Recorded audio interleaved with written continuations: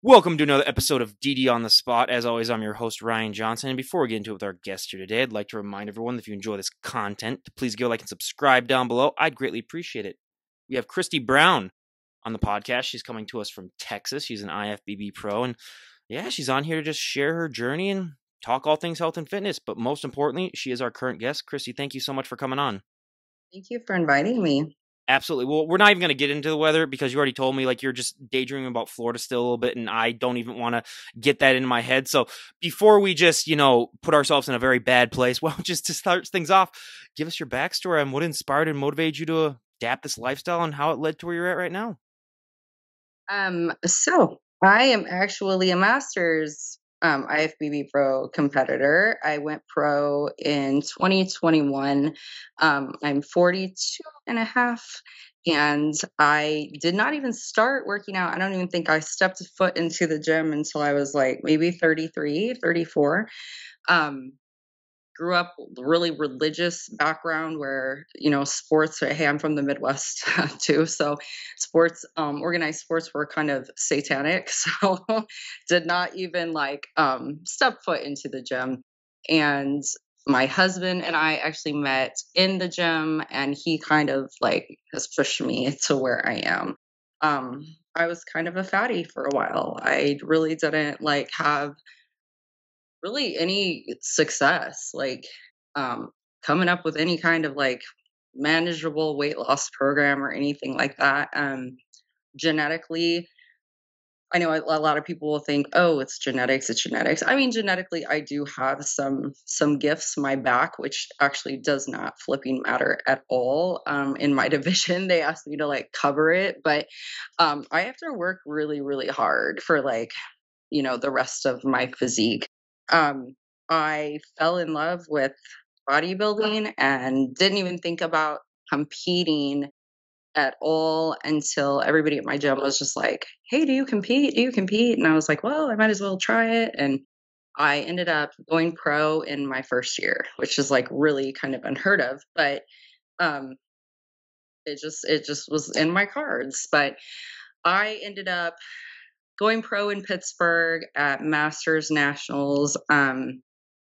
I took first place in my age group, and then I actually took second place in the age group beneath me, but that was enough to get me pro. And then this year, for whatever reason, the universe has decided that they've chosen me to represent in Romania in 8 weeks, and I'm going to the Masters Olympia, which is, I think this is the first one in 15, 17 years. So that is what I'm in prep for right now. So yeah, that's kind of how I got started. I started coaching about really 2 years ago, and I coach lifestyle, and then I have about 10 to 12 competitors that I coach as well. So a lot of them are masters competitors as well. That's just where I kind of I guess I have that specialty, and my girls are doing really really well. I've had a couple almost go pro this year. It's just the beginning, so it's going to be a fun year. It's a very stressful year, but it's going to be a fun year for sure. Well, excuse me as I'm still recovering from the shock of you announcing that you're a Masters competitor, because I've been shocked a couple times on this podcast, and I'm 28, and if you would have asked me how old you think I am, I would have said probably 30, 31. I don't. Thank you. So and most of the time I lie if someone asks me that just to make them feel good. But for you, literally, I'm just like, okay, what now? Do you get that a lot? Yeah. And I love that. And I'm very transparent about I'm not somebody who's ever going to come out and be like, I'm a natural athlete or anything like that. Obviously, I'm enhanced, but when people tell me that, I like to joke all the time and be like, "Oh, it's a lot of Botox and a lot of drugs. It's fine." But I think it's just I'm at peace with my life too, and I really really centered, and I think that it has a lot to do with maybe the way that my aging process. I don't know. I don't know.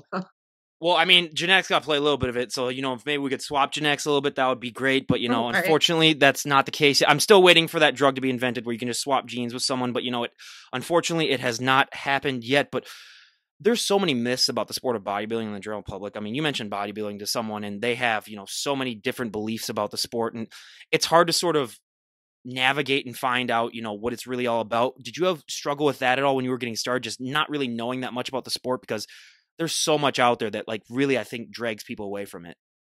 I do. I think that one of the biggest misconceptions is how very, very difficult it is. I think that, like, I have a lot of clients that will first come to me, and it's almost like offensive when people, especially when women, when they will meet with me and be like, well, I don't want to get too bulky. And I'm like, I would trade a kidney if I could get bulky. Like, do you understand how difficult that is?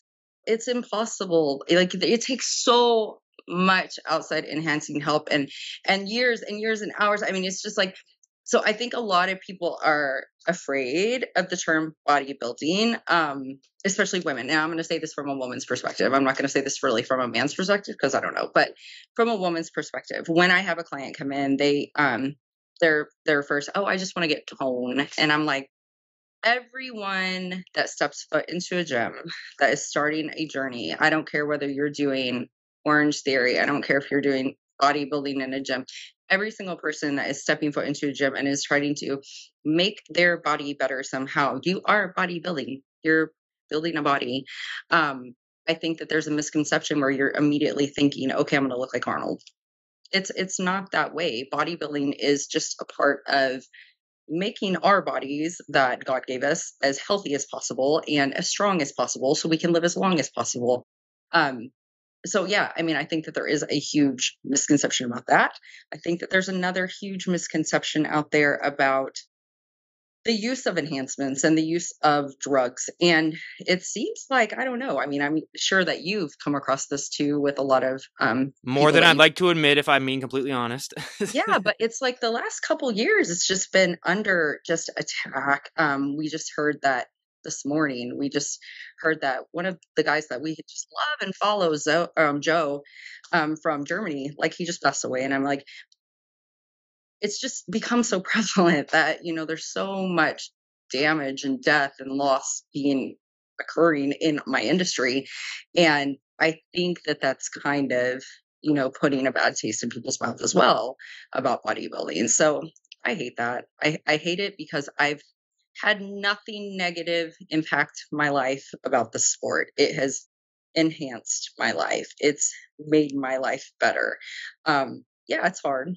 Prep's hard. Saying no to food is hard. And I'm with you. That's the hardest part for me. That is by far. I'll go in the gym and work out 2-3 hours a day. It's no problem. I will pose and hurt and you know and do all of the things, but I'm a foodie too, so that's really really hard for me. The thing that drives me the most crazy is then when I talk to some guests and they're like, yeah, I also watch the Food Network a lot when I'm on prep and I do all that stuff. And I was like, that is torture. Like, I don't get that type of level of it. So again, that's just the dedication, the drive that I will, luckily for me at least, never have, because that's just, I don't, again, more power to the people that do it. But I mean, there's so much talk about, the physical impact of the sport and how it helps you physically, but mentally it's 100 times more important. I don't care what anyone says. Yeah. How has this journey helped improve you mentally? Because that is something that I think will last for far longer than any other thing. I know, I'm like looking out of the corner of my eye at my husband and I'm like, does it improve me mentally? He will be the first one to tell you. I turn into some sort of like ogre, some sort of bipolar dragon that emerges. He never knows. He tiptoes a lot the second that prep hits, and 100% mine is food. Mine is food circled. I have a little bit harder of a food journey, probably than most people in prep as well. Well, I'm a macros coach, and I follow macros. I follow macros all the way up until stage day. Now, the past years, though, I don't do a meal plan ever. I will kind of put myself on a meal plan and eat the same things. But I mean, the day that I stepped on stage last year, I mean, I was still eating oatmeal with M&Ms in it. I mean, I work everything in, and that's my philosophy with my girls. And my philosophy with you, you need to drink a beer every day and you need to eat a hot dog every day, even if you're not every day. Not, I'm going to be completely honest. It's like once every a day. week. Work Yeah. it in. Okay. Work it in, because then you'll remove the taboo from hot dogs and beer. But This year, I also suffer a lot with intestinal problems. I've been diagnosed with Crohn's. I've had that for years. Competing and having Crohn's disease is a challenge in itself.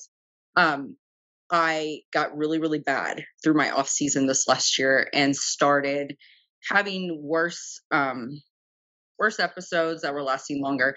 Ended up going in and having some allergy testing done and some legit allergy testing, not like internet allergy testing, and took 6 weeks. And I have found out, I guess, like it's great information. You want to know the information to make yourself feel better, but then at the same time, you're like, well, damn it, why did I do this? Because now it's making it even harder because now I'm basically allergic to everything. And in this prep, I can pretty much eat like 5 foods. So I'm living on corn and bananas and almonds and shrimp. And it's been extremely challenging because trust me, as much as you love beer and hot dogs, I would do some sinful things with like a whole lot of cookies. So it's been a huge, huge challenge. And mentally, that's a huge challenge for me. Now, the positive of mental, it I guess it just teaches you discipline and anything that we can do in our lives to like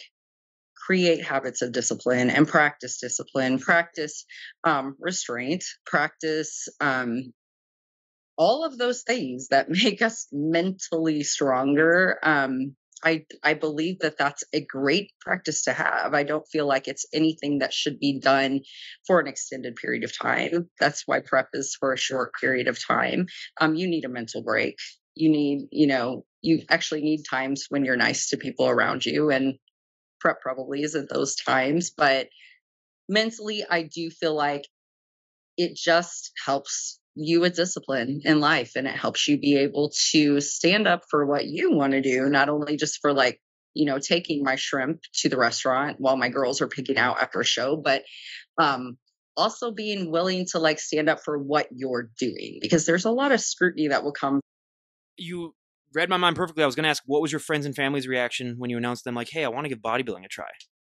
Oh, not great. I not great at all. Like my husband is my number one fan. He is like he's everything. And then I do have close friends in my life that are really, supportive of me. I don't have a real great relationship with my family, my parents, but a lot of that goes back to like what I said at the beginning, my upbringing. It's a hard pill to swallow. I think even less about the food, even less about the working out and the discipline when it comes to that, but more about the fact that I'm pretty much like I have a 16-year-old daughter, and I am supposed to be, the model, mother of morals and ethical, well-being, and here I am stepping on stage with my ass hanging out. So it's a lot for my parents to swallow. So that part I don't have a lot of support of, but I have the support that I need. So I do good. And that's great. Just even having that one person of support really does mean the difference. But when it comes to preps, a lot of people say that their first prep is their hardest. Was your first prep the hardest, or is it still No. it's gotten even harder as it's gone on? Oh yeah, this has been the hardest prep I've ever done just because of the newfound allergies. My first prep was the easiest prep I ever did. Um, I wasn't with the coach that I'm with now. I was with another coach. He did not compete in the league that I was competing in. Um, and he didn't have any other girls. He had no other competitors except one man. So the fact that I did so well with him, I did one show with him. The fact that I did really, really well with him was probably a lot of luck, probably just a lot of I don't know, who knows what that was. Now, the second that I switched over to Dylan with Bear Aesthetics, is he's my coach. He runs a tight ship, and he's very detailed.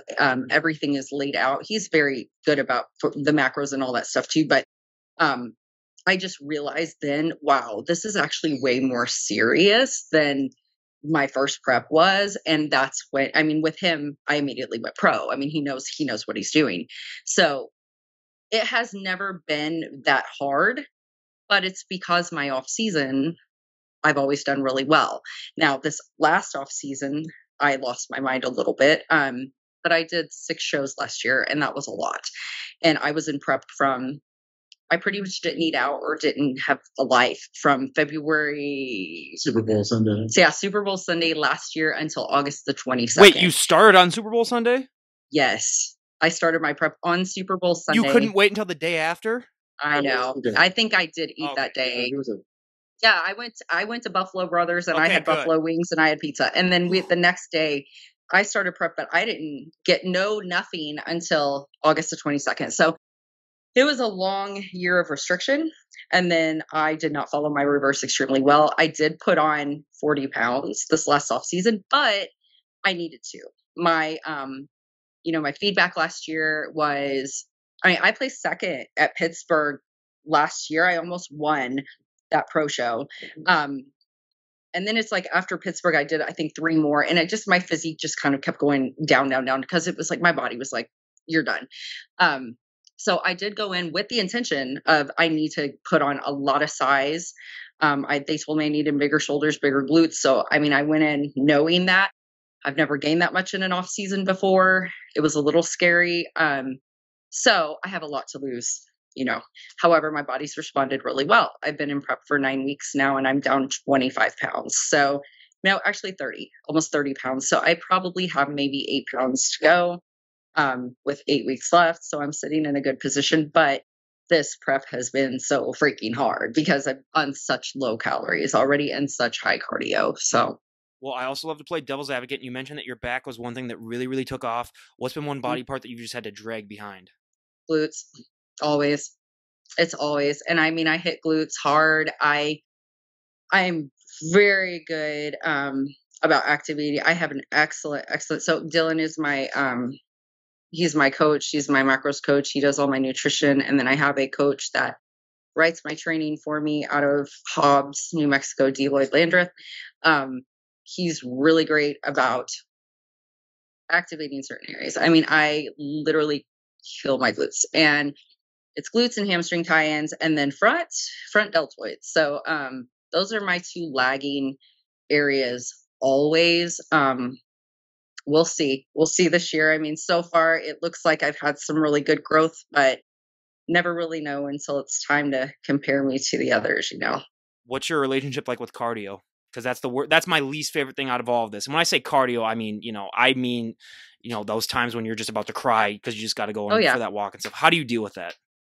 I'm good with it until it gets raised. So it's like and honestly, I like cardio a lot as long as it's under 30 minutes a day. Like if it's under 30 minutes, then I feel like mentally it helps me. There's something mental about it, but the second that it starts raising, then I'm like, oh my God, I can't handle my life. Like, I'm up to 45 minutes a day right now, 6 days a week. It's really tough right now. And I will switch it up. I go back and forth. I'll do spins sometimes. Sometimes I do elliptical. Sometimes I'll just walk incline on the treadmill. But it's a lot. It's really a lot right now. And I'm fine. Like right now I've come to peace with the 45 minutes.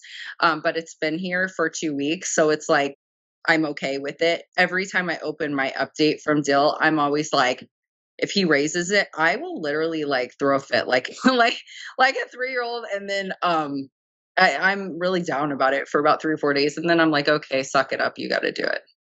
Well, the record on this show is 2.5 hours a day, 7 days a week. And like, that's the point where I'm just like, you got to really start to rethink your priorities then, if that's what you're being honest. I would have to wake up at like 2 a.m. I don't even know how people do that with their lives. I don't know. Like I'm thinking the highest cardio that I've ever had to do, I think was an hour, maybe 65 minutes, maybe. And that was like maybe 7 days a week. But, I have the same philosophy though as my coach. I use cardio as a tool.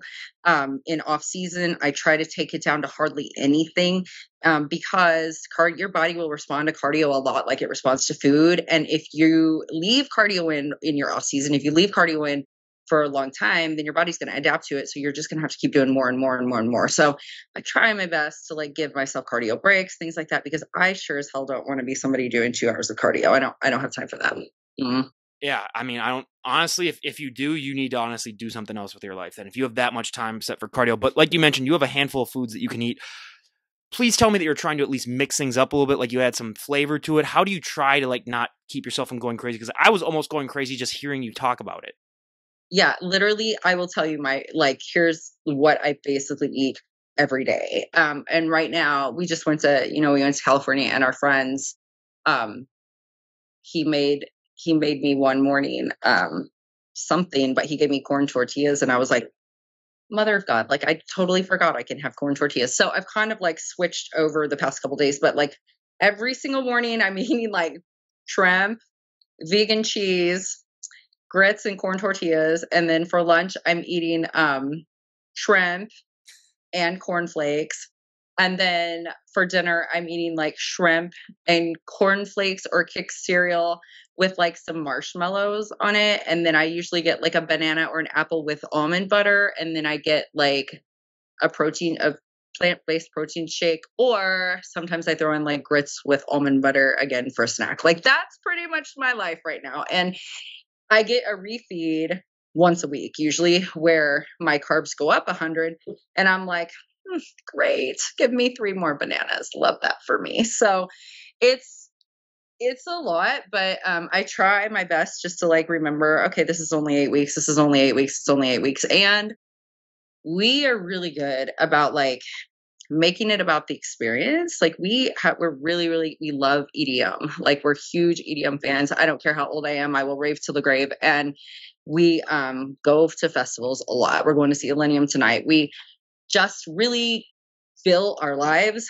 with a lot of experiences. That way I can kind of transfer my food love to like something else, I guess, and just kind of make it more about the experience. And I also do a lot of online shopping.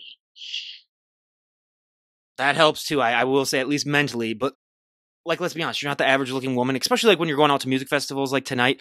I always find it fascinating how like it's almost like a mini celebrity where you just draw people's attention just because it's human nature when they see something that's not of the normal to just be, just drawn to it a little bit. How do you deal with that? Because a lot of people, it's weird for them. It is. I've talked to my husband about this. Like we're just talking about the reaction of people. I'm pretty confident and like pretty like I don't really care. I act like I don't care so much. Some people are really nice. Some people are, oh my God, you look amazing. Oh my God, like your muscles, blah blah blah blah blah.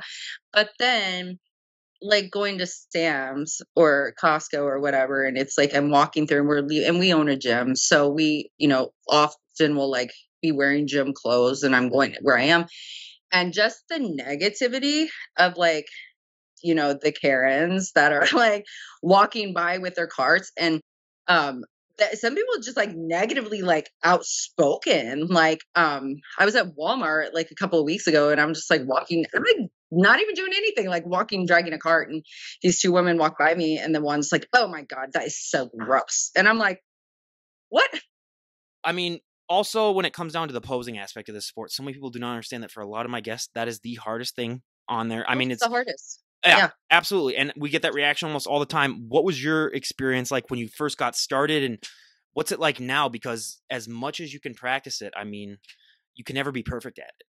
Oh no, and I'm terrible at practicing it. Like I tell all of my girls, like you need to practice even in the off season. You need to be practicing, 4 to 5 times a week, at least 10 minutes a day. I'm terrible about it because it hurts so bad. And I'm not I'm so jealous of like these females that like have this like so in my division you have to have this like severe lower back arch and this like major flexibility there.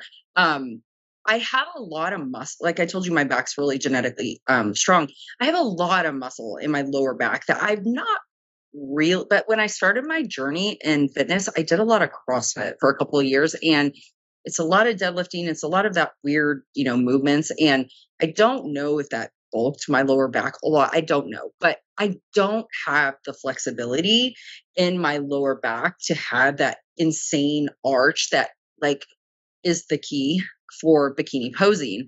I also don't have like a naturally tight core. I mean, I have abs, but I think a lot to do with like my intestinal problems. I have a lot of like just a thicker ab frame, and it's a hard thing to do. Posing is insane. I think a lot of people just think it's like us getting up there and we're just like flaunting about. I wear heel, like I have my husband, he's like, okay, I have two different identities. I'm basically like a 13-year-old boy or a stripper. Like I don't have it's some in between, but I do wear heels. Like I'm not stupid in heels.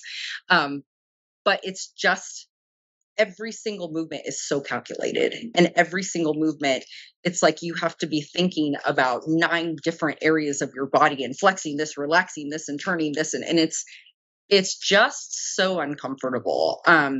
I have my girls, you know, I will help with posing and stuff for some of my girls. I'm not the most excellent posing coach, but I have them. I'll tell them, you know, sometimes you have to hold a pose for a minute, 2 minutes. I literally had to hold my front pose in Miami last year. And my freaking last name is Brown, so I was right on the edge.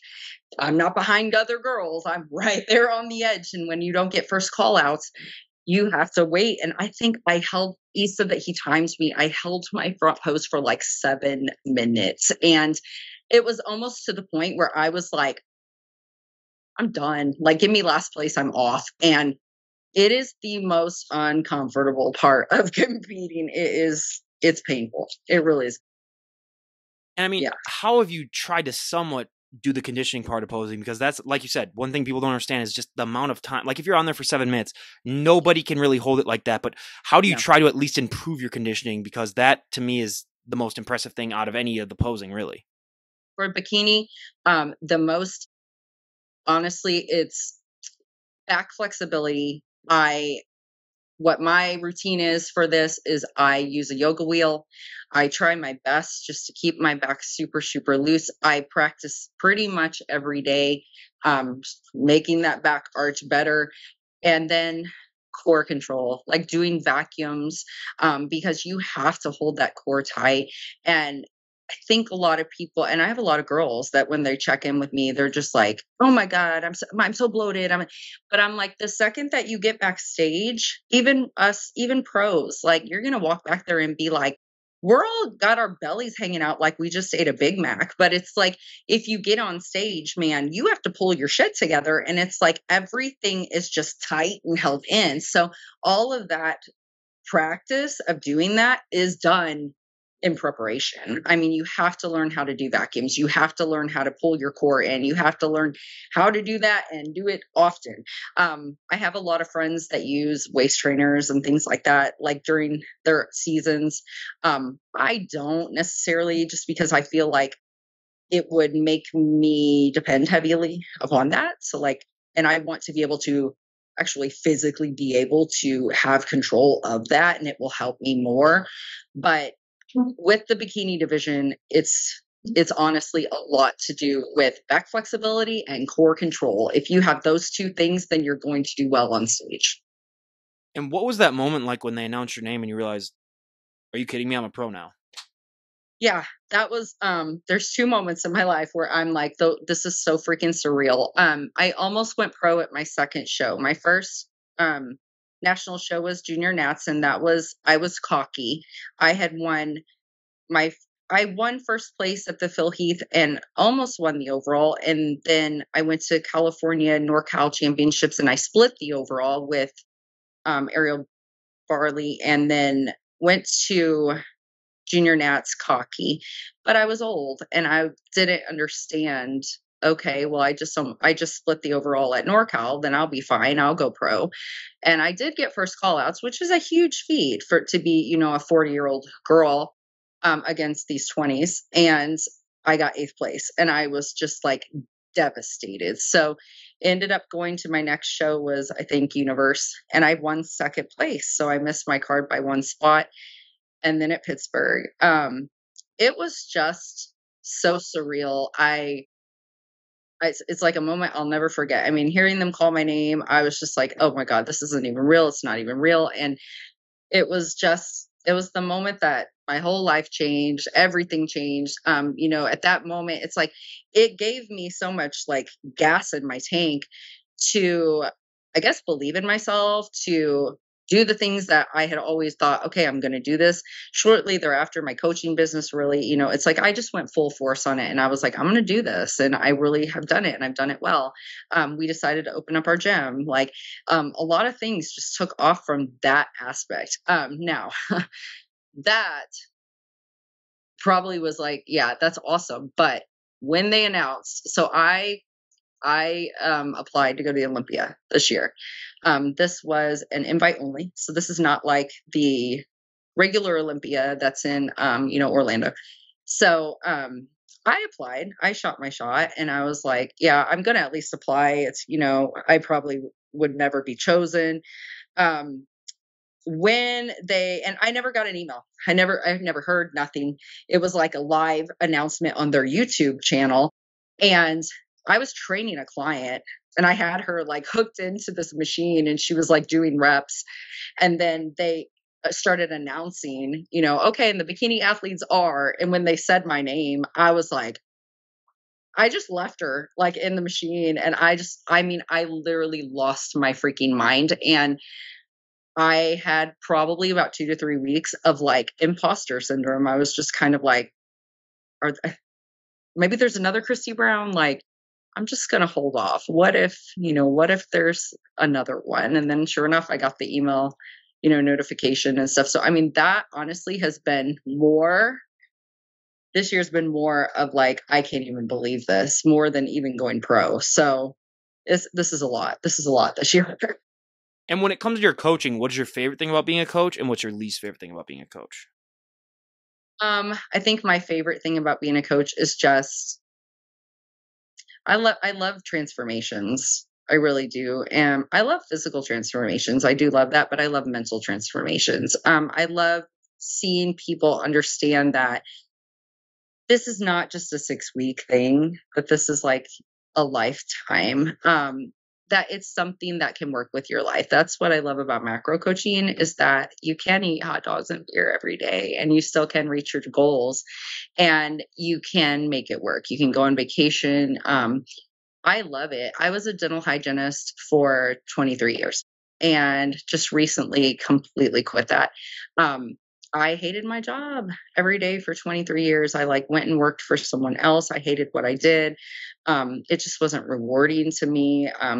I hated it. And now it's like I have 5 a.m. clients, and I work until 5 p.m. and I love it. I love training people. I love seeing them be able to do things that they never thought that they would ever be able to do. I love seeing their bodies change in ways that they never thought that they would, that they would see.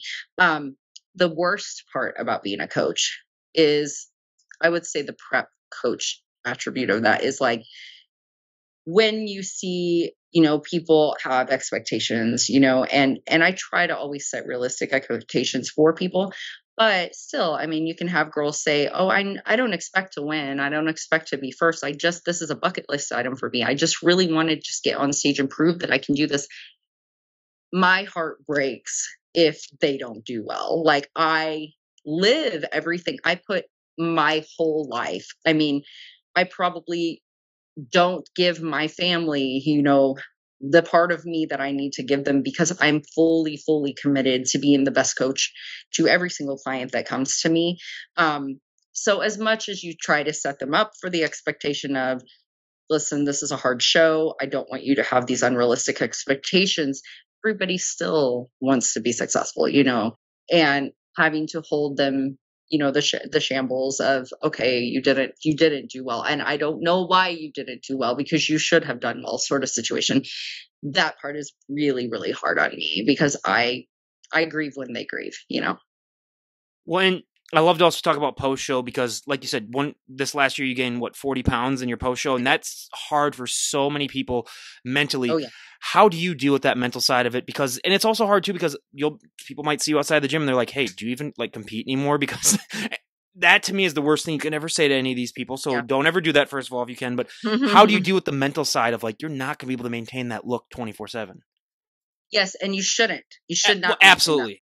I mean, it's not healthy to be in that low body fat. So there's two sides of this.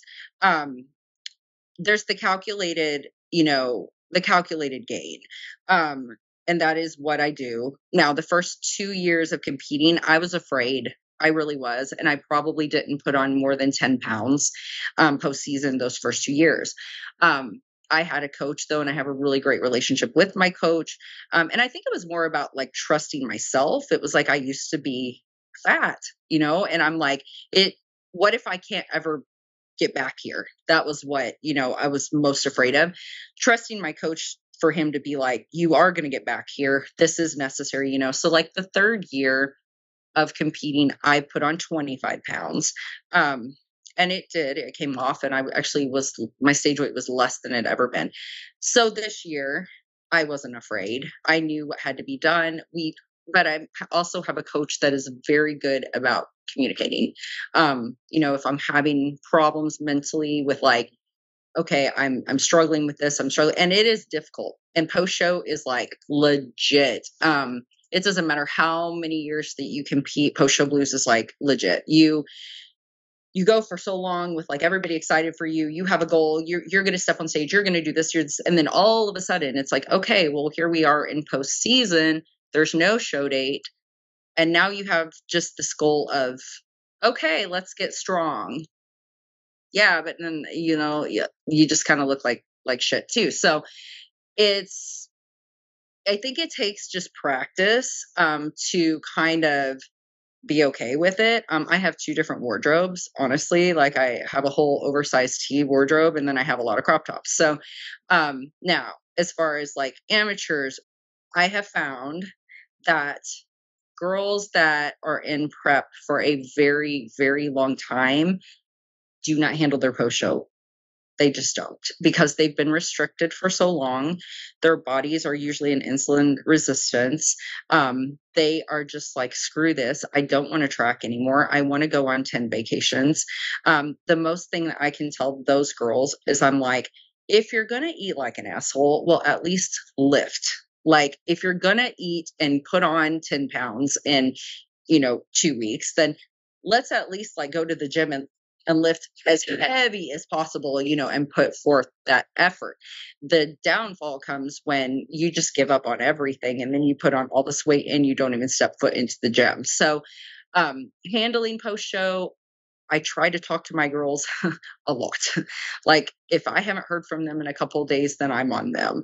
I set everybody up with a really good reverse plan, but do they always follow it? No, because they're ready to go eat and go on vacation and stuff like that. But then usually, because I have such a good relationship with them, within a week or two, they're checking back in and we're reining it back in and we're getting a plan together. So handling it in post show, in off season, I think it just comes with years of practice and getting comfortable with the fact of trusting yourself and knowing that you can take it back off.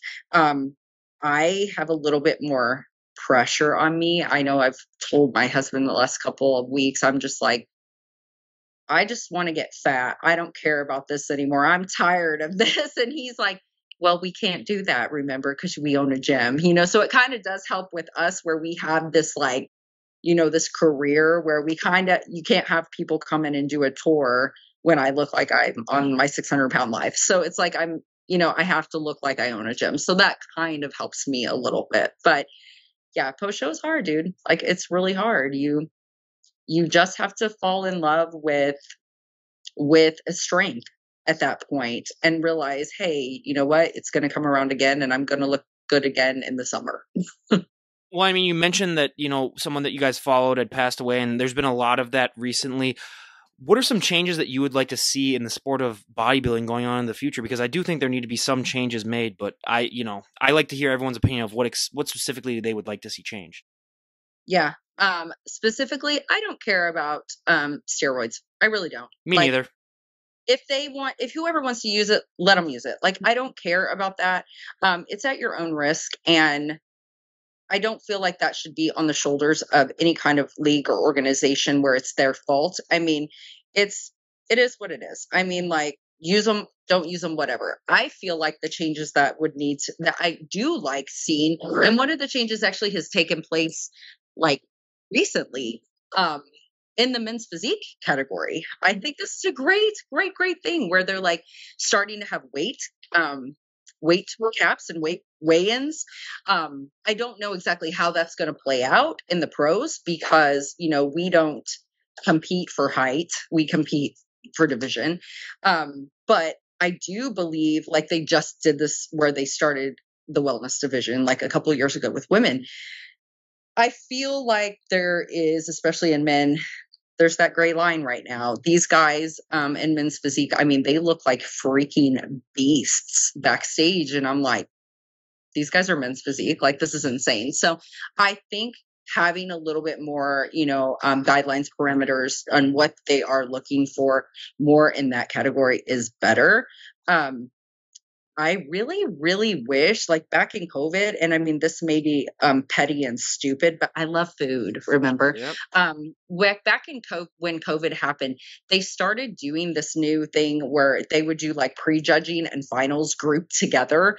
I wish that that would become like a standard thing because I hate not getting off stage, until I hate my girls like not getting off stage till 1 and 2 a.m. in the morning, and they're starving and they just want a freaking cheeseburger. So those things, I don't know. I just wish that the time constraints and things like that would change a little bit. But I do love how they are putting more emphasis on having more, I guess, standards and like specifics on what they're actually looking for in the divisions. I think that they're trying to do that a little bit more in bikini. They are really trying to have more of a concrete line between bikini and wellness. The lines have been blurred so much over the past couple of years where it's like, these are the checklist items of what you're shooting for. These are what you need to change your body to look like. But then basically whoever wins the Olympia, that's who you need to look like. But then say somebody else wins the Olympia the next year, you're like, well, crap, I was trying to look like her. So I do like that they are trying to come up with a little bit more, guidelines for us. It does help. Well, I mean, the worst thing for me is I've heard stories of people who compete in shows and they do 2 divisions and they win in both divisions, and it's like that kind of Not takes fair. away. Well, first of all, it's not fair, and it's like, doesn't that kind of take away your entire criteria for the divisions? Then, if someone can win both, like that means that there's not really that much of a difference really in the divisions. Then, so I don't know. It is, but then at the same time, it's like there's not and you're actually you kind of like nailed something right there. There's not like a qualification, especially with amateurs. It's like whoever freaking shows up, like as long as you have like my mom could show up tomorrow and put on a bikini, and as long as the bikini is like okay for that division, and let's say like 2 people show up in her class, my mom wins second place. I mean, like there's no like qualification, which kind of sucks. I do kind of wish that they would do that. It would be more fair because then you have, especially girls, there's a lot of cross girls where we'll do like wellness or bikini, and I will tell you right now, like I am very blunt when people come and they consult with me about coaching. I have a ton of girls that will consult with me and be like, well, I think I'm wellness. And I'm like, no, you're really just fat. So you just need to lose a lot of weight. And I feel like if there was a little bit more of like a qualification, like even at check-in or something, no, you don't qualify for this division, that would help that a lot. And that would strip that down a little bit of that like crossover. Yeah, I couldn't agree more. And I would love to have you on in a year to sort of just see what you're up to. Where would you like to be at personally a year from today? Oh my gosh. Well, I would love to have won this Masters Olympia and, be living the dream. But here's the deal. Even if I don't, at least I'm still the top 21 in the world. So there we are. In a year from now, honestly, I hope I do very well at the Olympia. My plan for this year would be do the Olympia, maybe one more show, maybe not. And then just go right back into off season. I really enjoyed my off season. I really enjoyed being able to live, and I love where we are in our life. I love that I'm growing my business. I've got a lot of things coming up down the pike. really wanting to grow more with the gym and stuff like that. And a year from now, I'd love to be going back to the Olympia again. Hopefully they choose me again. That would be amazing. And hopefully I just keep getting better and better. I have no plans to stop. I'll be 43 this year and no plans to stop. So That is great. And I mean, lastly, when it comes to opening a gym, what's one thing that surprised you the most about owning your own gym? how stupid people are when it comes to technology. Honestly, like we have a full like Just talking to people on this podcast alone has made me realize how stupid some people are with technology. So yeah, I know. I'm just like, our gym is a 24/7 facility and you have to sign up online. You have to get a barcode for entry. And I'm just like, "Ugh, y'all, how are you making it through school? I don't know. So that has been the most surprising thing. And then like honestly, the lack of like respect people have for like gym equipment, like it's insane to me. I'm just like, I treat it like church, you know. I'm just like so respectful of any gym I've ever belonged to. And I'm just, oh my gosh, it's just insanity. I will just say, everyone, re-rack your damn weights. I'm telling you, like, oh my gosh, I can't. The worst Yes. is like when people pull out, like some guy thinks he's gonna like row like a 140-pound dumbbell, and then he barely gets it off even the rack, and then he just gives up and he doesn't even try to put it back. Doesn't put it back. I'm Yeah. like, if you can take it off, put it on. In our gym, I love our kids. Like we live in a small town and we've got a lot of teenage kids that come to our gym, which I love because what you hit on right when we started, where you said, oh, great, it's 5 of us, you know, doing this and thanks, coach. These kids, like, they all think they're going to the O. They all do. They all think that they're Nick Walker and you know, C-Bomb. And they all drop their pants and pose like in the middle of my gym. And I'm like, I love this, but I don't. But at the same time, I love it. I love seeing that they have found this safety and this like refuge at our gym. I love to be a part of that. I love to be able to change, you know, to change that. I've got so many of these kids that they're paying for their own gym memberships, you know. And when I was 15 and 16 years old, I couldn't even afford Taco Bell. So, I mean, I love that they are investing in this part of their lives. And I love to be able to be a part of that. Just give me back my 15, 16-year-old metabolism, though. Good I know, God. right? I know. Just Same. after all sports practices, just going and having a burger almost all the time, having a shake too on it, Oh. not even having to worry about it. Oh yeah, you don't even know how many of them like DoorDash like pizzas to the gym, and I'm just like, I hate you so much. Oh yeah, those are the worst. But I mean, again, Christy, I cannot thank you enough for coming on and sharing your journey with us. And I'll leave a link down below for your gym if anyone's interested in the area. I think Oh, we do have quite a few listeners in the Texas area, and yeah, I cannot thank you enough. And it was great talking to you. And I look forward to seeing too. how you do later on the rest of the year. Thank you. Thank you for having me on. Absolutely. And all right, everyone, this is Ryan Johnson, DD on the spot, signing off. Have a great day, everyone.